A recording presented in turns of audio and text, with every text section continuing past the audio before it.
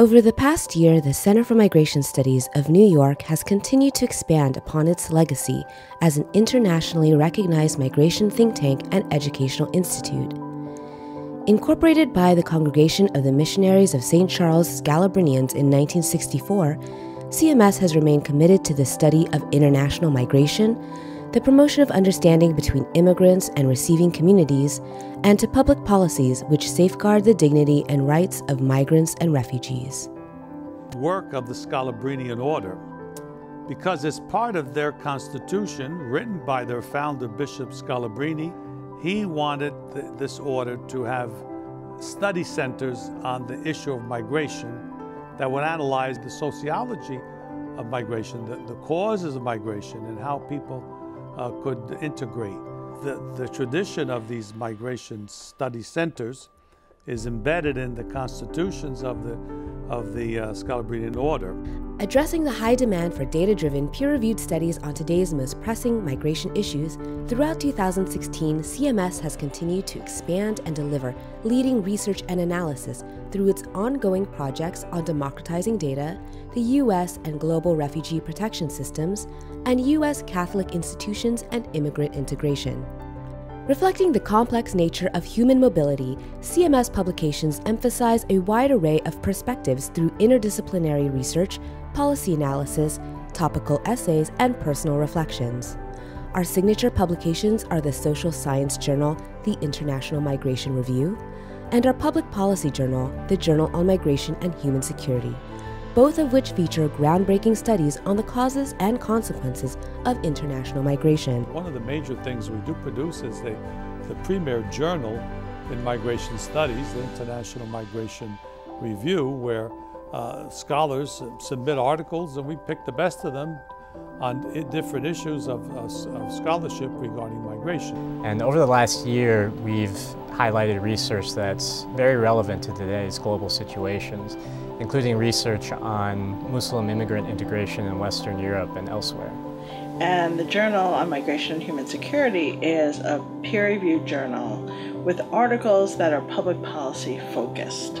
We've been delighted to have so many really prominent migration scholars from around the world contribute, and we're excited because we want to use the pieces from the journal to actually influence public policy, to move the policy discussion on the area of migration and refugees. CMS continues to enrich its multimedia content to engage diverse audiences, including through our newly launched redesigned website offering users simple and easy navigation through a vast collection of information on migration, and through the expansion of our existing multimedia projects, CMS On Air and the Migration Expert Series.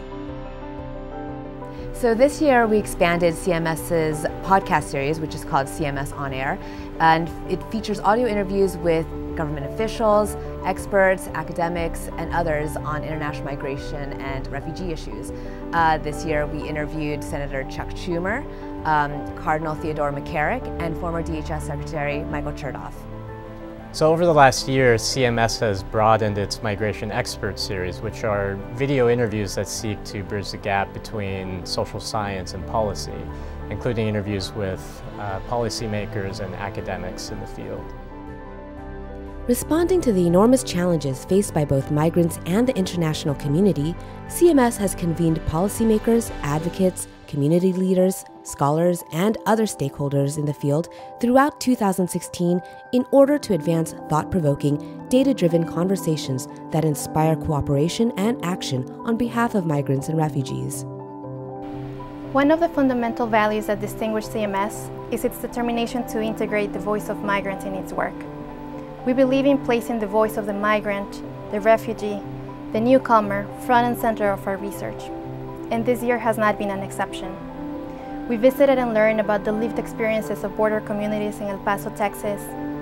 We also learned from organizers and legal service providers that serve and empower immigrants in Houston, Nebraska, and Queens. We hosted a listening session with refugees from every corner of the world to learn about their recommendations to improve the global refugee protection system. We visited migrant detention facilities and shelters in El Salvador, Guatemala, and Mexico. We're just back from a trip to Central America, where we stayed at the Scalabrini Welcoming Centers and shelters in El Salvador, in Guatemala, and in southern Mexico.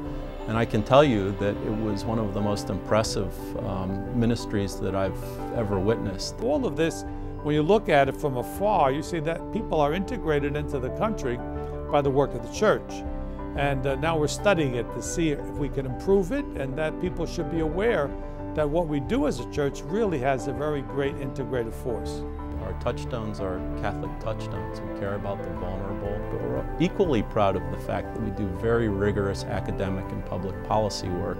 And we see those two things as connected, not as at odds. It's not an either or for us, it's an and both are enrich our work and kind of make us a unique agency, I think.